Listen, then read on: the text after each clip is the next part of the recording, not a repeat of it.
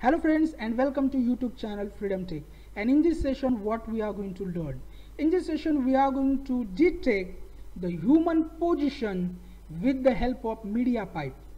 But before we move to our practical, friends, if you learn something from our videos, please consider to subscribe our channel. Okay friends, thank you so much and just let's get started. So friends, first you need to install the opencv on the Raspberry Pi 4. Okay, I have already created the video how to install the opencv on Raspberry Pi 4. So watch the video and install the opencv. I have already installed it opencv. Okay, then if you want to use the USB camera module, you can use a USB camera module. If you want to go with the Raspberry Pi 4 camera module, I have already created the video how to configure the Raspberry Pi 4 camera module for the Raspberry Pi. Okay, so watch the video and just enable the camera module, the Raspberry Pi 4 camera module. As I told you, you can of course use here a USB camera module also. Okay, but I'm going to use here our Raspberry Pi 4 camera module. Okay, so I have enabled the Raspberry Pi 4 camera module. Now friends, simply I have installed the opencv, the camera module also configure it. So basic thing already done. So now we need to install the mediapipe module. So sudo pip3 install mediapipe, sudo pip3 install mediapipe -rpi4. Okay, this is the module name, the mediapipe -rpi4. Suppose if you are using the Raspberry Pi 3 model, simply you need to remove the 4 and just mention 3. Okay, but right now I am on the Raspberry Pi 4, so I need to mention the rpi4. If you are on the Raspberry Pi 3, you need to simply mention the 3 and just hit enter. It will install mediapipe -rpi4 or maybe rpi3 on the Raspberry Pi. I have already installed it, that's why it says here the requirement is already satisfied. So we have done with the opencv and mediapipe is also installed. Now we are going to simply run our code. So sudo Thony and just hit enter. It will open the Thony editor, and as you can see I have here already created the video capture file. Okay, you need to simply create the new file, and you know how to create it inside the Thony editor. Simply you need to go here a file, click on new, and it will create a untitled. Simply mention any name. You need to simply click on save and give any name like this with test.py and click on OK, and then the file will be saved. Okay, the file will be saved. Okay, so I have already the test.py is here already, so that's why it says here you need to replace. So I have just replaced it. So simply create the new file, and inside that file you need to import this module. So import cv2 for opencv. Then we are going to use here our mediapipe module. So import mediapipe as mp, then capture cv2.video capture, which we are going to use always for capturing the video frame. So cv2.video capture 0 is basically because I have here a first camera, so 0. Then while true, this is what our while loop, and then the rate and the frame. Then we are going to capture the frame from here. So capture variable capture.read, then flip the frame, then frame 1, it will resize the frame, and it will resize 640 width and 480 height. And then we are going to show the frame. Then key is equal to basically the cv2.wait key, and if key is equal to order, if I press the Q from the keyboard, the while loop will be closed and the frame will be closed. That's it.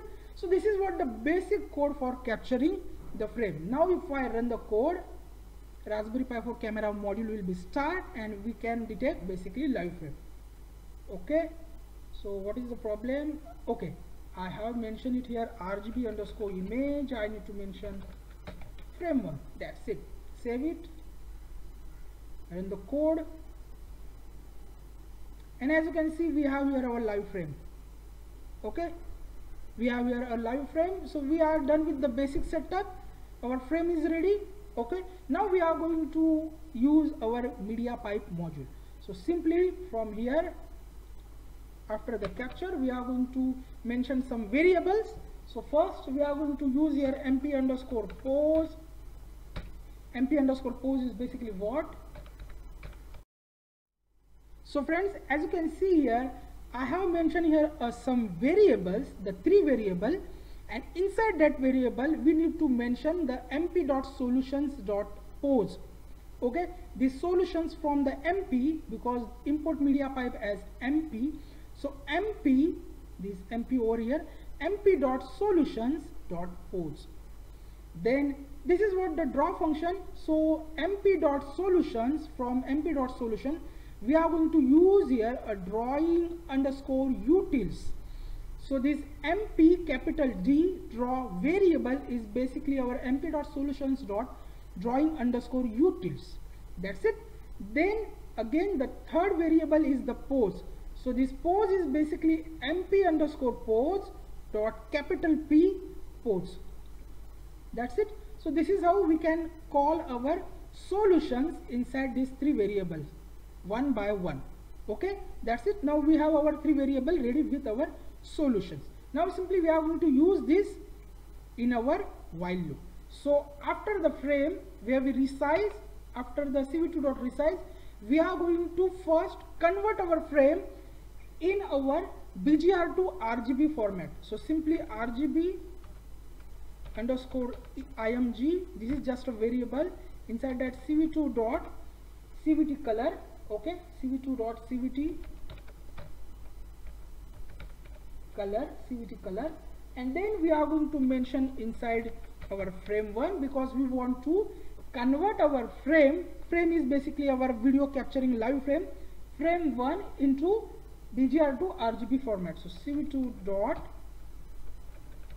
I forgot to mention the comma, so cv2 dot color underscore BGR to RGB. That's it. BGR to RGB. BGR to RGB. Like this way.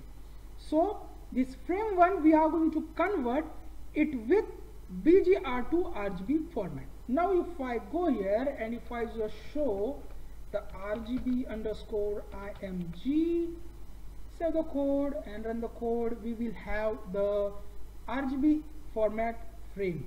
Okay, as you can see, this frame is basically, this video capturing is basically in RGB format. That's it, BGR to RGB format. Now we are going to use here our pose variable. So result, which we call the variable result, is equal to what? This pose dot process, and it will process with our RGB underscore img. So RGB underscore img, this RGB underscore img is basically our RGB image format. Okay, so we have now our pose dot process, it will process the RGB image. Then we can basically now print the result dot, we are going to use here a pose underscore landmarks. So pose underscore landmarks. That's it. Now friends, we have all done with, basically we have done with the pose module, we can say here. Now we can, from here we can basically, we will have the coordinates. Okay, so now I am going to start the video from my mobile and it will detect the coordinates. Okay, so save the code and I am going to start the video from my mobile. Okay, so friends, I have started the video inside my mobile and our script is ready. We have our print function and inside that we use our result.pose.landmarks. Now we can basically get the coordinates. So if I run the code, the camera started, we have our frame, and here as you can see we have basically the coordinates, but the frame is basically in BGR2 format. So what I forgot here, I need to remove this RGB underscore img, and we need to mention simply our frame 1. That's it. Again, save the code, run the code, and as you can see, the main thing is what we have our landmarks.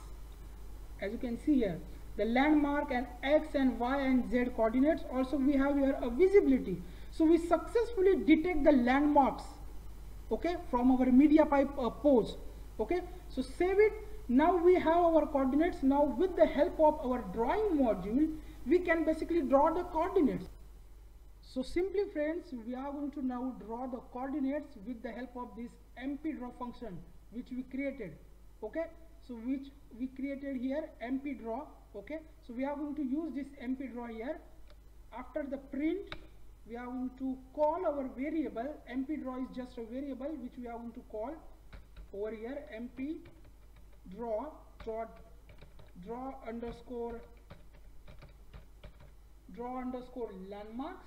Okay, then inside that, where we want to draw our landmarks on our frame, so mention the frame 1.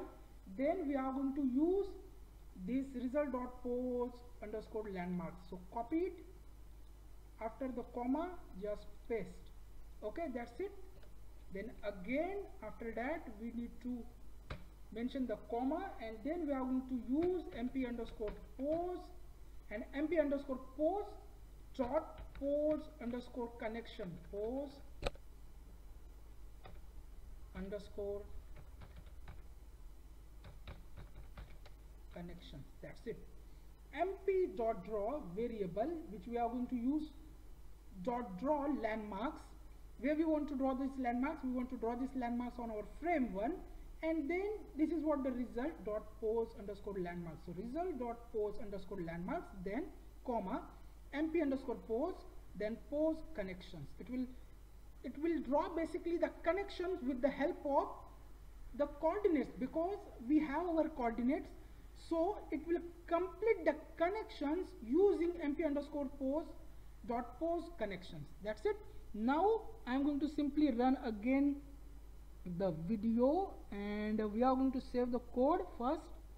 Okay, let me start my video first from mobile. Save the code, run the code, and we will have now the coordinates with the draw on our frame. As you can see here, we have successfully drawn the coordinates on our frame, and also x, y, z, and the coordinates also available. So if I just start the frame, start my video from the mobile, not camera basically. So as you can see, the video is started, and our mediapipe module is also detected the pose, or we can say we are basically able to detect the coordinates, as you can see here. Okay, so friends, this is how we can detect the pose with the help of mediapipe using our Raspberry Pi 4 camera module on Raspberry Pi 4. As I told you, you can use here a USB camera module also. So I hope you will learn something from this video. We'll meet our next video. Till then, thank you, take care, and bye bye.